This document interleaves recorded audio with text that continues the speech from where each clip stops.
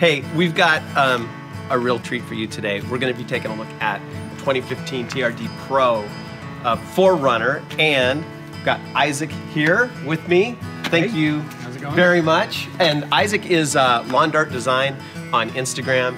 Your photography is freaking awesome. Thanks, Ben. Yeah, I mean, it's really cool. So check it out, Lawn Dart Design on Instagram. And we're going to be taking a look at your rig. Your Overland Bound number 833. Yes, I am. Correct? Yes. So I've learned over the last 48 hours or so, and through talking to you, that you've got, so one, it's a fantastic build, but you work with a lot of companies and you prototype original designs for Overland gear, don't you? Just a few here and there, and then being able to provide a little bit of input on some of the bumpers and rears and stuff like that, and kind of be able to take feedback and put it in an actionable form and give it back to a vendor and see how you can improve a product. All right, hey, let's start at the front, and then we'll walk around and take a look at this build. Sure. Tell me, like, maybe you can just tell me in general about your lighting choices. So running Baja Designs lights because a lot of Eastern Oregon where we go camping is just wide open desert, and being able to throw light really far is really nice. So running a 30-inch S8 bar with little running lights, kind of Raptor style, in the grill, and then if I need more punch than that, I've got the big 40-inch on X6 combo, and the yellow on the outside is kind of a Baja pre-runner. Just being able to flick those on just gives you a little bit more definition. And then, how do you control your lights? Mine are controlled wirelessly through my Warn winch because we kind of ran out of switching space, so they're just a little SAE style plug on the back, and turn them on, and it's really neat because you can sit there and freak people out by turning them on wirelessly.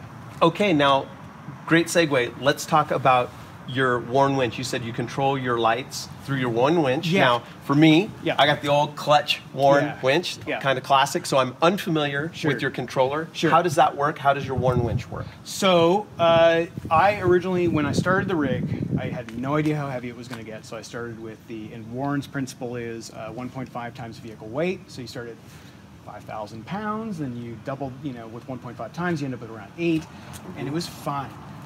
The truck has gotten significantly heavier, and a 10K was the right kind of balance, and went from a Xeon 8S, which is the 8,000 pound synthetic, to a 10,000 pound synthetic with their Platinum, which is all wireless, so there is no clutch to actually get into, which is great for hidden winches or just winches where they just don't have a lot of big cutouts to reach down into. And as a side note, I mean, there is no physical controller anymore. So there's no physical wired controller. So you just plug in the wireless controller just pairs with it, and you can control lights, you can control winching, it can basically release the clutch, give you battery status, heat status. And Warn is a local Oregon brand, and have been a real big fan of their products for a long time, and they're just down the road, and great warranty and great service, and to me, they're one of the best winches out there. And their controller has has a mechanism where you can feed other things into it to control. Yes, there are plugs, 12-volt plugs on the back where you could plug in anything that takes 12-volt DC, and it works just fine. That's cool. Yeah. All right, so this is cool. Yeah, it's was lucky enough that I didn't find a solution for this right away, and I found this company up in Vancouver, Vancouver, Canada, and they basically make this product, and had to get it kind of imported in. But it's an awesome kind of James Bond-like device. And they make them for Haas and for roller fair leads, and they're great. Do that again. It just tucks up, and it's great because you still have the front license plate, but then surprise, you get an actual fair lead, and it's nice and tucked away. That's great. My second one, I did destroy the first one in Moab just because I took a really crappy line and ripped it right off. But they're cheap enough that they're great, and the company is pretty awesome. Cool. All right, tell us about this bumper. So Pelfrey built, it's an aluminum bumper, which would probably not be your first choice for rock crawling, but it's great for overlanding, where if you have animal strikes, it'll protect against that. Mainly better ground clearance and approach angle, better access for winch mounting. It's a good all-around bumper, and it's like 62 pounds of aluminum, so if weight's a concern, it just keeps it down. It's like half the weight of its steel equivalent. And you've got synthetic line, so synthetic line and a lighter bumper. Yeah, I used to have an FJ 40 with a an actual steel hydraulic winch, and it was just a bear to deal with. And Yeah. Steel synthetic's great because it's so easy to respool. It's safe when it breaks and snaps. You're not having to worry about getting cut in half. It's just a really good setup. Cool, cool. All right, while we're up here, why don't we take a look under the hood? Sure. Can we pop the hood? Yeah. All right. Well, the first thing I see is ARB. Yeah, so twin compressor, which is great just because you can air up a 35 from 0 to 40 PSI in maybe 4 to 6 minutes, which is great.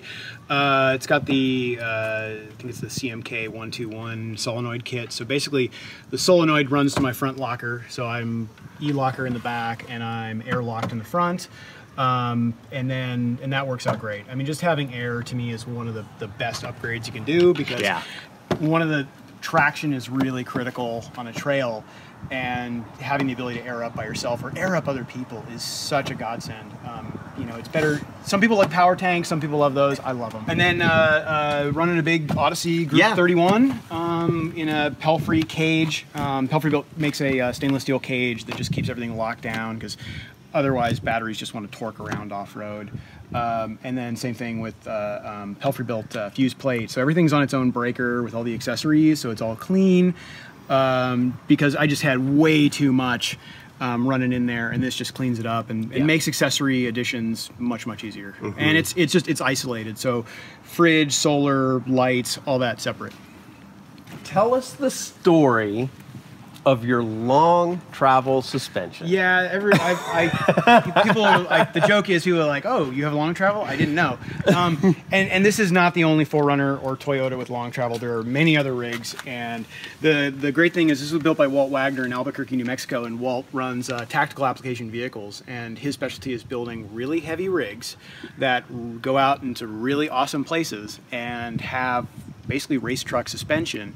And we just kind of reached the point with a normal suspension where it just wasn't hacking it anymore. The ride wasn't good, the stance wasn't good, and then we did, at FJ Summit, we pretty much were up on top of Imogene Pass, and we're just like, let's do long travel, and it started this 2.5, 3 month build where we basically gutted the truck and did +2 long travel from Total Chaos, and it's running Kings with bypasses. And it came down with like the bypasses were maybe a little unnecessary, but you know, we were just like, anything worth doing is worth overdoing.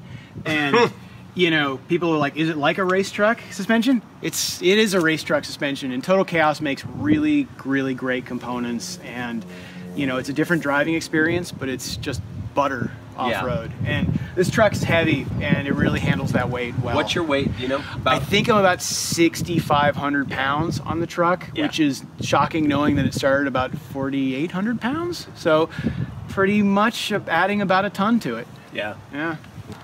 Okay. Sliders. Pelfrey built sliders. Yep. Steel, great. Love them. They have the kick out, which is great. I've done some repainting on them because I did drag them through Moab a couple times. I've got some nice scrapes and dents right about here on mine. They don't have a kick out. The kick out's awesome. Yeah.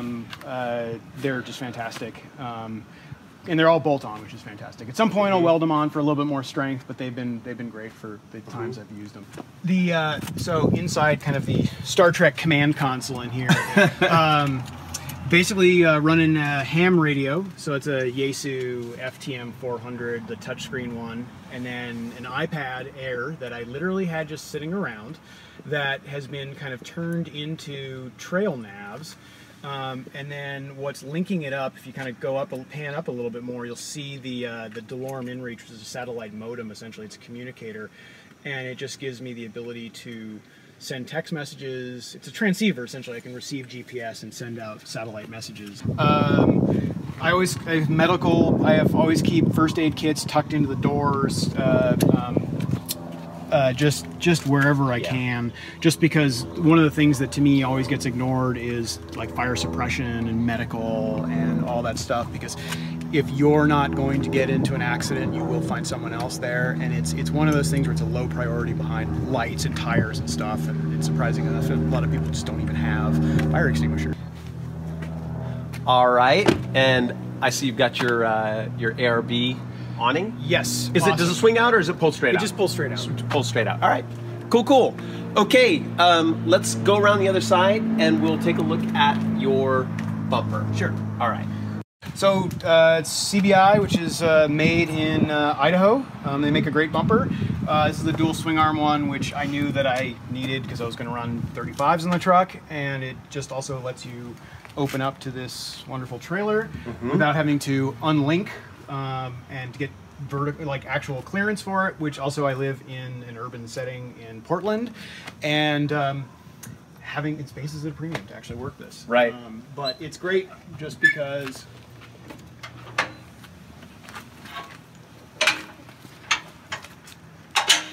So dual swing arm. They have a table built in, which is nice because it will fit a like just a normal 18-inch stove, which is great to work on, or make coffee on, or flat space is at a premium. Work on a camera, whatever, you name it. But it holds, and we did a couple things different. We did a double hitch, so it's actually got a hitch off the swing arm, which if you want to just mount a bike, so you could actually tow and haul a bike, there you go. Great. Camp light in the back, general mounting positions for high lift jack, shovel, communication mast, all that fun stuff. Great bumper. Been really, really happy with it. It's had this since August. I had a single swing arm before, and I swear by the duals, they're just fantastic. And what do you think these toe points? Are they rated? Are they pretty good? Oh, they're Is it great. tied into the frame? I had a Series 80 pull me out of a deep snowbank. We were just snow wheeling and just pulled me with a kinetic strap and just came right out. They're not going anywhere. I mean, it's like tied in 4 or 5 places inside the frame. It's just not budging. You could probably hang the truck by it. It's just fantastic. Cool. Can we take a quick look on the inside? Yeah. All right. There's a dog in here. Hello, Posey. Hey. Smile for camera. Goose Gear cargo system. Worked with them to figure out kind of the lowest profile but usable amount of space. Yep. And we're going to add some Trek Pack and organize it just a little bit more so that my OCD is pleased. Because this is a pigsty. This is an S show. I know. You got to clean this up. I know. What a mess. General tools, torque wrench, 150 or 230 piece set. Just, general recovery gear, stuff to mash on the truck if something comes loose. ARB tire puncture kit, torque wrench, high lift tool, hitch link, all that fun stuff. Stuff to air up and air down. So, normally when she's not riding in there, recovery bag sits right up on top of that Goose Gear platform. ARB fridge in a drop slider. Can we take a look at that drop slider? Yeah. All right, we should take a look at the drop slider. This is a Timbo Tusk drop slider? Yes, it is. Jerry at Timbo Tusk builds it, and it is basically like clockwork. Jerry builds just excellent stuff, and I think this is basically one of the last few that he will actually be doing. He has threatened for quite a while to stop making these just because they are quite time intensive. Yes.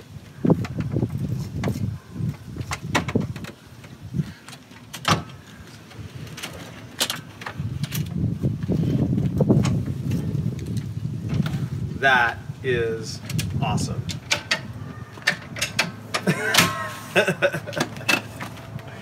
Cool. So food is great. Gee, you're so healthy. Yeah. Buried underneath is quite a bit of Red Bull. So. Well, that's great. Yeah, and then it's even got a cutting board that slides out. Where robots in disguise. This is full-on Transformers. It's fantastic. But it's great is that you don't have to be crawling up inside or stepping on the bumper to get inside of it. It just makes it a little bit easier for camp, and it's just really great. We didn't know. It makes it accessible. Pulls right out. I mean. And there's some other options out there, like Alucab makes us like a tipping one too. It's just it makes it better. It's just anytime you can make the camp a little bit more convenient, it's just fantastic. But Jerry is just a madman. He just builds some great stuff, and this is one of my favorite things he's ever built, and was lucky enough to get one on there. And then the great thing is that it's not feats of strength to get it back in the truck. That is a piece of engineering work right there. Yeah, I mean, that's really good. And he's very humble about what he's built. It's really a great setup. Cool.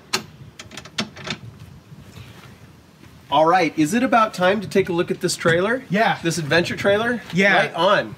Let's take a look at that. All right, so Isaac, tell us about, this is a prototype trailer, right? I mean, tell us about it. It's very close to final. We've got a little bit of feedback to incorporate and probably the next month and a half get it all dialed. But this is the Schutt X-Venture, and Schutt builds all the trailers for the U.S. or at least the majority for the U.S. military. If you've seen them like Humvees and Deuce and a Halfs pulling stuff, those are the trailers.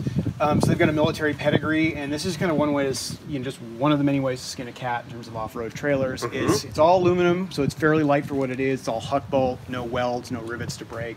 It is it's the brand new X-Venture 3, which Overland got to take up the Mackenzie Trail, and this is the more mature version of it. This is serial number 1, and it's been great just towing it down to California. It tows fantastic. The thing I noticed right away is, I mean, that's beefy, right? Yeah. I mean, could you stand on that if you? Okay. Yes. And I'm not awesome. I'm not a light guy by any measure, but you can stand on it, no problem. This is the Truxedo tonneau cover. It is rad. You'd have to go at it with like an angle grinder to get into it. I mean, you're not going to surreptitiously get in. And unlike a segmented one, like the folding style, it's not a bear to try to open it up. In fact, the whole thing is really, really simple to get into. Just 2 little pull strings. Oh, that's fantastic. Yeah, it just opens up. It's great. So it makes getting in and out of it really, really convenient on the road or at camp. I mean, this whole thing will set up in about 5 minutes. The whole rig. What about the suspension? So they're using a torsion axle. Which is really nice. We're running electronic trailer brakes, so the thing tows really well, stops really, really well. We matched it on 35s, so it's a pretty beefy trailer with spacers just to get the same track width. The torsion axle is great because once it's underweight, it just rides, it just floats. It's really fantastic. And then up top, so a Foxwing. Basically an 8-foot that goes around the side, or it's actually is it a 270? Yeah, awesome. Is. Yeah, so that's great. Yeah, so it's really nice. What are they, like $50? No, but you can't really run a Foxwing on a 4Runner because of the tailgate that goes up. On an FJ Cruiser where the door goes open, it's a really great solution. Yeah. But it's just at head height. Eventually might move to the Alucab Shadow, which integrates to this. But it just gives you just a little bit more space to work with, especially in the rain with a gutter that comes out. And then we did the Alucab tent, and this thing is just rad. Let's pop that thing open.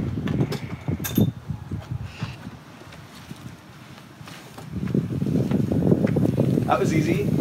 Yeah, it pretty much less than 10 seconds, and then just climb over it and open up the entryway and deploy the ladder, and there you got a tent. And I mean, the great thing about it is that it closes up pretty much as fast as you can put weight on it, so it's kind of skirts around some of the issues of a conventional rooftop tent. That's fantastic. That's great. So it was like Tarzan. Yeah, it's fun. It's very fun.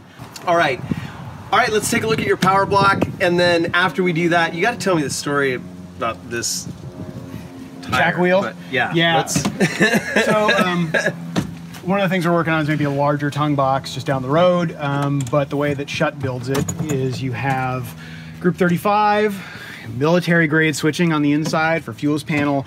It'll do normal AC in from a wall. It'll do solar. It has an inverter in it. It is 1,000 watt inverter. 1,000 watt inverter. The tent also has its own inverter in the inside.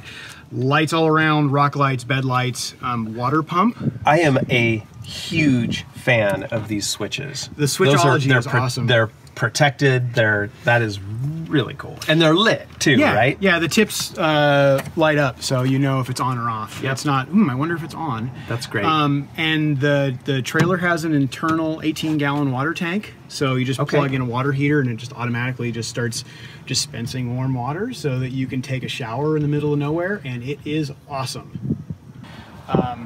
This is a significant wheel, kind of front, kind of jack wheel, and we were lucky enough that Shutt had some really cool stuff from Australia, and these are really common there, but you don't see them, and they're really easy to work with. They stow, they don't move around off-road, they don't sit there flopping around.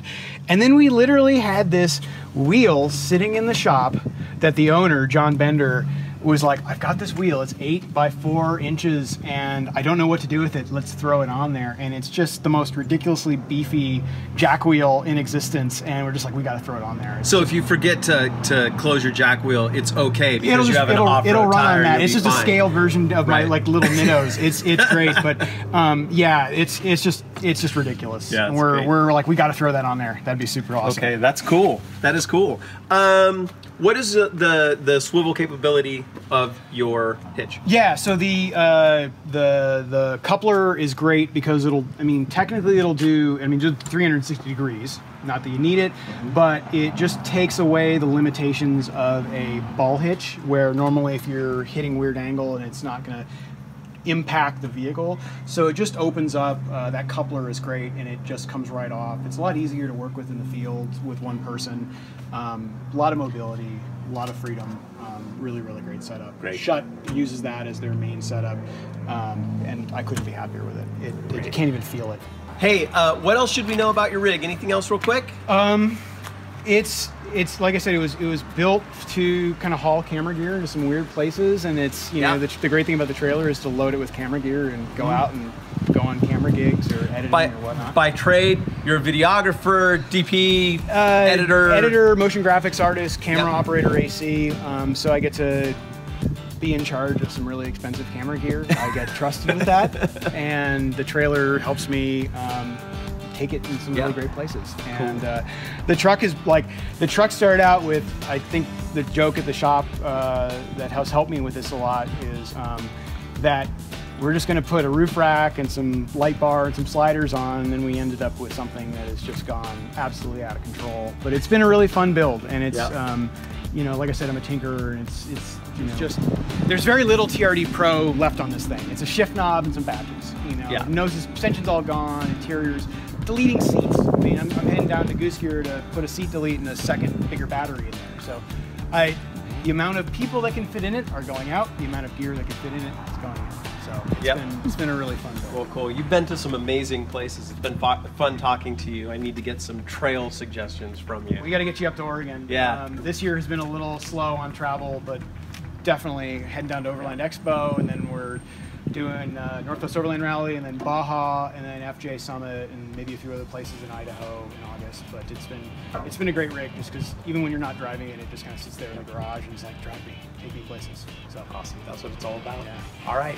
Thanks you very much for sharing. Yeah, it's been fantastic.